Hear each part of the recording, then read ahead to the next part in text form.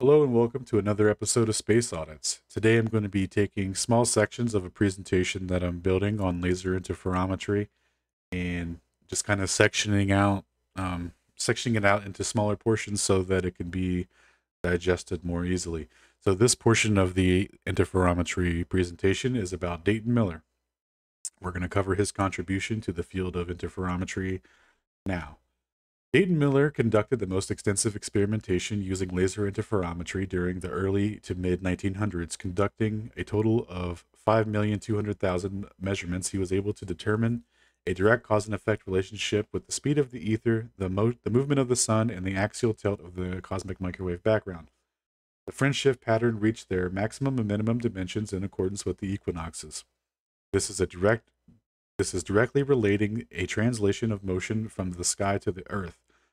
The subsequent Michelson-Morley experiments in modern times that are trending towards zero for a detection in their fringe shift pattern only further prove Miller's hypothesis that as you get closer to the surface of the Earth, less motion will be translated than at altitude.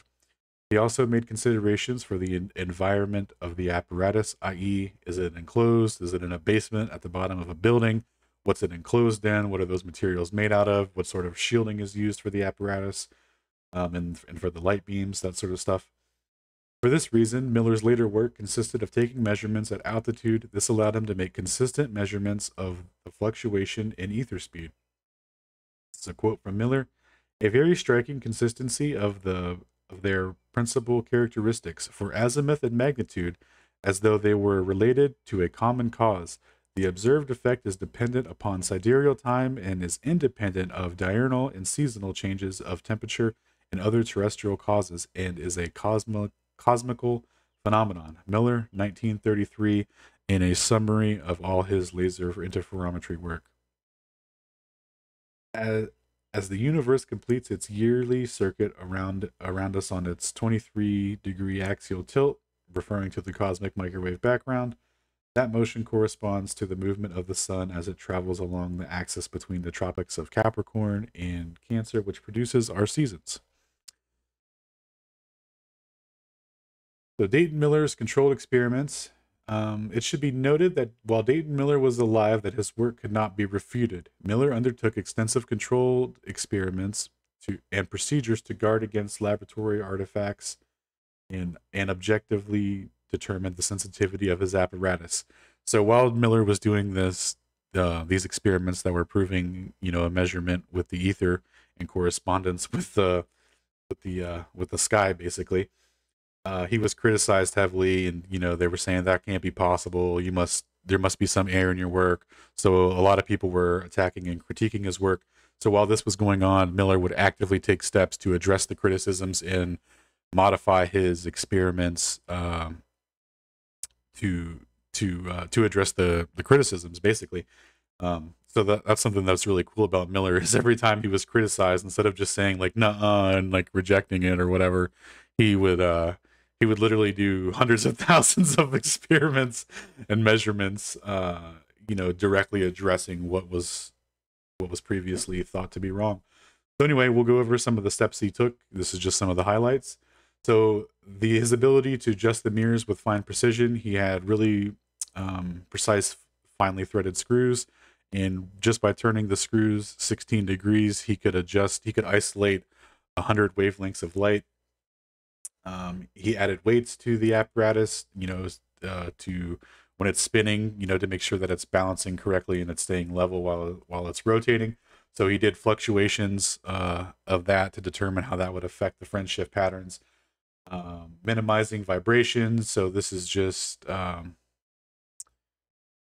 they adjusted the apparatus and how they moved it and got it into position. They had a thin string attached to it, and they would just carefully essentially drag it along.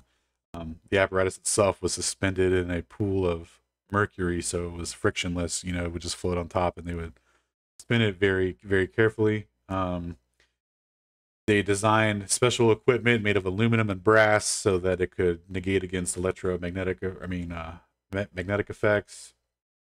And again, evaluating the way that the mercury interacted with the base of the apparatus. So they tried bases of wood, concrete, different metals, and basically what they were testing was the distribution of weight on the mercury and how that would affect the spin and friction and all that. So he tested with different light sources. So he was testing to see if other light sources would interfere with the fringe patterns. So he would put, direct sunlight, artificial light, of different wavelengths to see how that would interfere with it. Let's see, temperature evaluation. So he used artificial heating to, heat and cool the apparatus to see how actual length contraction and expansion would affect it. So after he determined that was a thing to affect for, he did thermal insulation to further protect against thermal heating of that nature. Assessing low-level thermal effects. So he would have his assistant, take recordings and measurements standing next to the device at varying places to see if just the body heat of another person in the room would affect it. He was very thorough. So evaluating environmental temperatures. So temperature effects that were from the larger environment were evaluated by constructing special housing to shelter the interferometer. Yeah, so he built a house with walls, canvas roof, windows, and all that stuff to shield against the environmental effects. Because basically, what he found was that the more in the open you could have the device, but still obviously shielded to protect against the factors that will cause variation in the fringe shift as much as possible. But having it at altitude and in conditions in the open, you will get the consistent fringe shift readings. And in modern times, what they do is, it's in a building. The apparatus, meaning the apparatus is always in a building. It's in a basement. It's blah blah blah. Like the original Michelson-Morley device was in a basement, and even that still detected a fringe shift pattern, albeit you know slightly less. It still has the potential to detect it. But when you want to get the consistent measurements, being at altitude and having it in the open is definitely the way to do it. So observing periodic effects, Miller noted that he never observed any periodic effects expressing themselves according to the civil time coordinates, indicating the thermal effects radiating from the specific walls related to the solar heating were not influenced his apparatus. So basically, throughout the day, the apparatus wasn't heating in accordance with the temperature of the day. Wasn't affecting anything. It was an effect beyond that. It was what he was measuring. That's what he's saying with that. So we'll continue on here.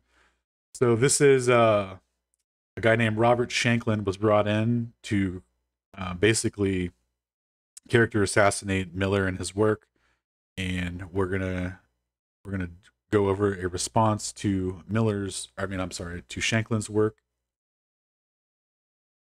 Shanklin's bias. Shanklin, a former student of Miller, later became a proponent of Einstein's relativity theory. He built his career on publications that misrepresented the Michelson-Morley experiments as solid evidence against the existence of ether. The bias raised questions about the objectivity of Shanklin and his team as reviewers of Miller's work.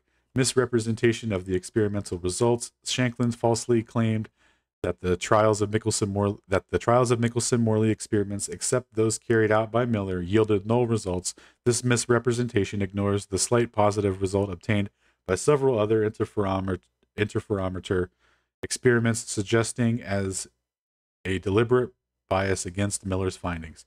Lack of comprehensive evaluation. Shanklin's paper gave the impression of a comprehensive review of Miller's interferometer observations, but was limited in scope. The team focused on searching for random errors or statistical fluctuations in Miller's data and looking for selected data sets that demonstrate temperature artifacts. This limited approach undermines the credibility of their critiques. Statistical analysis by a student. The statistical analysis presented in Shanklin's paper was actually conducted by a physicist student named Robert L. Stearns, who received only a footnote credit. The fact that none of the four authors of the paper undertook the analysis raised questions about the expertise and objectivity of Shanklin's team and their analysis. Inadequate evaluation of the temperature artifacts. Shanklin's teams raised the possibility of temperature artifacts in Miller's data, but failed to conduct a systematic evaluation. They relied on controlled experiments conducted by Miller, which actually demonstrated that the thermal effects were not responsible for the observed periodic displacements. The team's dismissal of Miller's rigorous temperature control procedures without providing independent experimental evidence is illogical. So yeah, these guys, even from their own paper, in Shanklin's paper, it even says that he doesn't have enough of the temperature data to make these claims, but they basically just hand wave dismiss everything and chalk it up to temperature gradients, and as if Miller wasn't aware of any of that, which he obviously was and addresses many times, and even called Einstein out in a paper, but I don't have that included in here. It's already getting a little lengthy, but yeah, there's a long history of people trying to dunk on Miller, and while he was alive, he couldn't do it. So after he died, that's when the sharks came in and picked at the bones of his work. Dayton Miller's work on the ether drift, which was conducted with precision and diligence, has been disregarded and omitted from the history of science. Despite Miller's response to his critics and his consistent demonstration of the ether drift phenomenon, he was viewed as a threat by Einstein and his followers who sought to explain away Miller's work. The Shanklin team, in their attempt to discredit Miller, selectively analyzed his data and failed to systematically evaluate his most important experiments. While the Shanklin conclusions were negative, they inadvertently confirmed Miller's work of a periodic effect in the interferometer data, which was not due to random errors or mechanical effects. The Shanklin team focused on the temperature artifacts but did not thoroughly analyze Miller's most crucial Mount Wilson data. The large issue of the periodic effects in the data and the potential impact of the temperature were not adequately addressed by Shanklin's team. A team, possibly influenced by Einstein, cherry-picked the data to support their predetermined conclusion that Miller was wrong rather than following the scientific method. Independent studies of Miller's work support his findings of the existence of an ether-like force. So continuing on, this is slightly out of order here. So this is a graph of Miller's data. We'll read off the figures here. Periodicity of global ether drift from Dayton Miller's Mount Wilson ether drift experiment 1925 to 1926. The top graph above plots the data from 4 separate months or epochs measured at different times of the year, organized by sidereal time, showing a definite periodic curve. The heavy line is the mean of all 4 epochs. The bottom graph above plots the same data organized by civil clock time coordinates. Here is the same data spread out along the graph without apparent periodicity. This demonstrates that the detected axis in the periodicity of the ether drift is the same for different times of that year, but can only be seen when the data is viewed through a cosmological sidereal coordinate system from Miller, 1928, page 362. These data curves are organized along with azimuth means that were later recomputed with Miller's publication as given in figure 10. And so we'll continue on. Average velocity and azimuth of global ether drift. From Dayton Miller's Mount Wilson ether drift experiments 1925 to 1926, top graph, average variation is observed magnitude of ether drift from all 4 epochs of measurement. Maximum velocities occurs at about 5 hours sidereal time, and minimum velocity occurs at about 17 hours sidereal time. While Miller's 1933 paper assumed the Earth was pushing through the ether and moving towards Dorado, near the southern pole of the plane of the ecliptic, the movement and direction of the ether drift past the interferometer was exactly opposite to this toward Draco, near the North Pole in the plane of the ecliptic, 17 hours right ascension, declination of plus 68 degrees. It is important from the standpoint of his working theory to clarify the concepts of the net motion of the Earth versus the direction of the ether drift. However, if the ether itself is in motion, acting as a cosmic prime mover, the direction of the ether drift and the net motion of the Earth would be identical although at different velocities. Bottom graph, average variation in observed azimuth readings according to sidereal time. This graph uses the same average and data curve from figure 11, top graph, published by Miller, 1928, page 363, but at the time was given a different baseline average. The same graph is present here for the first time using Miller's revised seasonal averages as published in 1933, page 235, which help define the axis of ether drift. Amazingly, the independent averages of the 4 epochs provided by Miller, February equals minus 10 degrees west of north, April equals plus 40 degrees east, August equals plus 10 degrees east, and September equals plus 55 degrees east, yielded together a mean displacement of 23.75 degrees east from north, figure 13. This is close to the Earth's axial tilt of 23.5 degrees and can hardly be a coincidence. More discussion in Demio 2002. So, quick recap here. Let's go to previous. So Dayton Miller, so this is what he modeled out based on those measurements. So basically he, thought that he was measuring the axial tilt of the Earth and all that.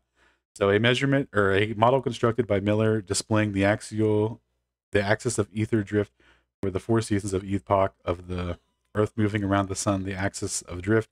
And this model appears to be roughly perpendicular to the plane of the ecliptic.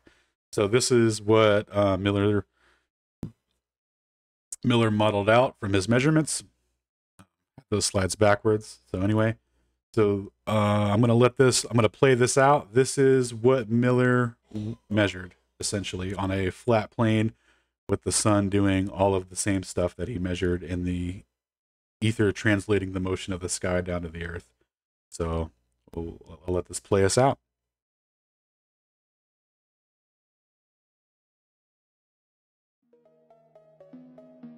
Nice, I messed up the full screen. GG.